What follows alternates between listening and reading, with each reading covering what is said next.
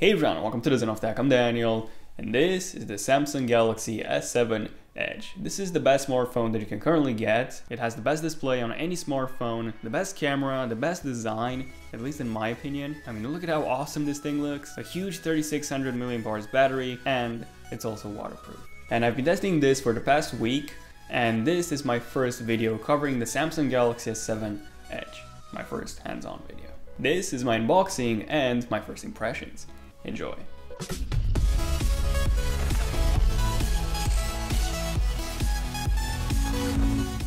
Okay, so in terms of the box, this has got to be one of the coolest looking smartphone boxes ever. I mean, take a look at this. This is the iPhone 6s box and it looks amazing. This is the OnePlus 2 box, which looks actually epic, red and white. And the Samsung Galaxy S7 box, which also looks epic. These three are the best looking smartphone boxes ever, and let me know in the comment section down below, by the way, which one of these do you prefer. So on the front we get this really nice S7 Edge logo with silver and blue lettering, 32GB capacity, black onyx, and then on the back we get a listing of all the specs and the famous seal, which tells you that you can only use this with a European SIM card. Since this is the European model and there's actually a tab here, so let's remove the sticker. Oh no, it looks horrible now. But yeah, let me just get my big old murder knife and cut the seal open, lift up the box. Oh, and this is actually magnetic, which is really cool. Good job, Samsung. And there we go, the Samsung Galaxy S7 Edge in all of its glory. And oh my god, look at how awesome this thing looks. So let's put it to the side for just 1 second and see what else we get inside. So the first thing that we get in the box is this booklet, and inside that we get a SIM eject tool, which looks pretty cool, and you can also attach this to your keychain.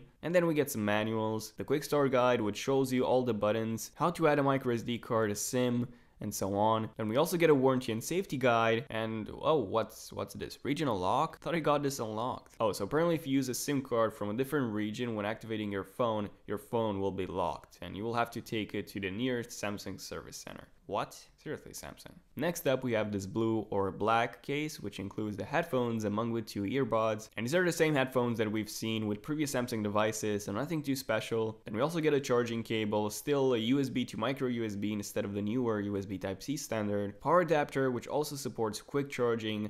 And then take a look at this. We also get a micro USB to USB adapter, so you can connect this to an iPhone and transfer data, or connect a controller, a USB drive, and so on. This guide tells you everything actually. And that's basically it. This is everything you get inside the box. So let's remove the plastic foil covering the S7, and whoa, you gotta love that noise. And there you go. The Edge has been strapped naked, and it's now booting. Okay, so I've been using the Samsung Galaxy S7 Edge for the past week now, and this is what I think so far. First off, in terms of the design, well, the design. This thing looks insane. Curved edges on both sides, actually. So yeah, the back is also curved now. And because of that curved back, it also feels insanely good in the hand. So I've held a lot of phones in my hand, but this one actually feels the best. Also, even though it's a 5.5 inches display, this thing has a pretty small form factor. It's smaller than the OnePlus 2, and it's not that much of a difference between this and a 4.7-inch iPhone 6s. Then the microSD card support has also returned, which is also pretty great. Let me know in the comment section down below what you think about this. Do you use a microSD card in your phone?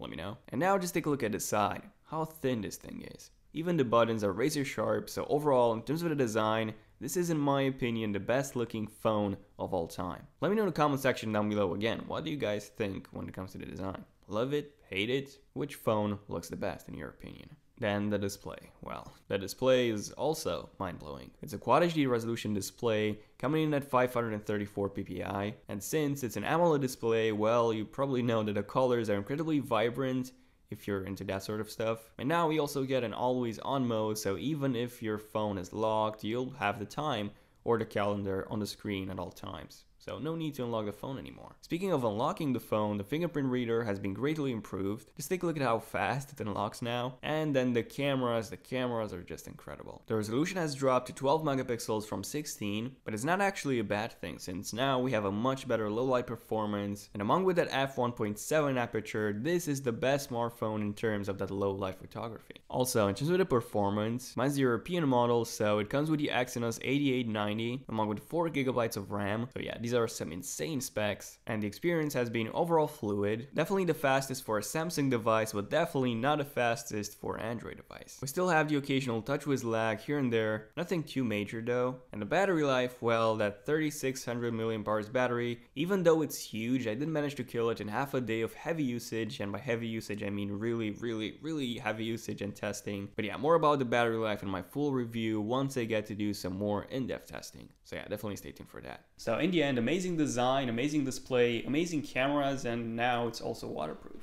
The only thing I can complain about is the TouchWiz lag. Fortunately, it still hasn't been completely fixed yet, hopefully in a future update or with the S8 or S9. But other than that, overall, this is an amazing phone, and the iPhone 7 is going to be its main competitor, but that one only comes out in September, so yeah, we still have a long time to wait. And until then, until the iPhone 7 and until the new Nexuses come out, this is going to be the best 2016 flagship smartphone. Best display, best design in my opinion, best cameras definitely, and yeah, it's also waterproof now, micro SD card, a huge battery, and what else could you ask for in a phone? So yeah, really impressed with the S7 Edge so far. But I'll definitely have a lot more videos covering the Samsung Galaxy S7, so definitely stay tuned for those, including my in-depth review. Feel free to subscribe to my channel if you haven't already done so, if you want to see those videos as soon as they come out. Also feel free to give this video a huge like if you have enjoyed it, and also let me know in the comment section down below what do you think of the Samsung Galaxy S7 so far. Let me know. Also, don't forget to turn on notifications on my channel on both desktop and mobile. On mobile by simply clicking that bell icon next to my channel so that you're notified as soon as I upload the brand new epic video. Because yeah, a lot of videos covering the S7 are coming soon, so definitely stay tuned for those. But thank you all for watching this video. I'm Daniel, and I'll see you guys in my next one. Zen of Tech, signing out. Cheers.